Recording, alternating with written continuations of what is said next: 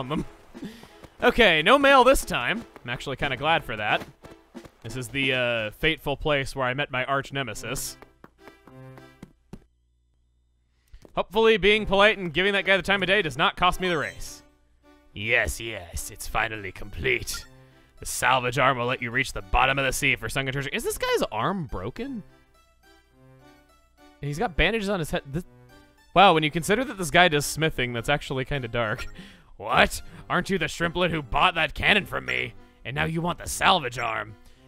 Did you come racing over here after getting one of my letters? You dropped everything to rush over here for my invention. You're a real fan of my work, aren't you? Yeah, you could say that. Come on, you don't have to keep it a secret. I want to sell it to one of my fans. You can't just buy your way through life, son. It's passion that counts. So show me just how much you want the salvage arm. Shout with gusto, man. Want the salvage arm? Then make your voice ring out loud and clear. I will decide your price based on that.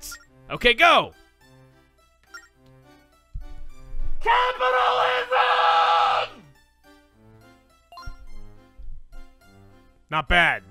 For that scream, well, I'll sell the salvage arm for 300. I have floaters in my eyes from that shout, and I also bit down in my cheek with my wisdom too.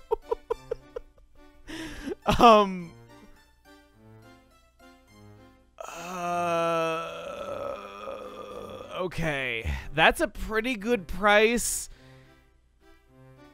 It's all right. It's weird. You about ready to set sail then? Yes, I think I am. I think the inside of my cheek might be slightly bleeding. I can like taste iron in my mouth now. Only me, only me. All right.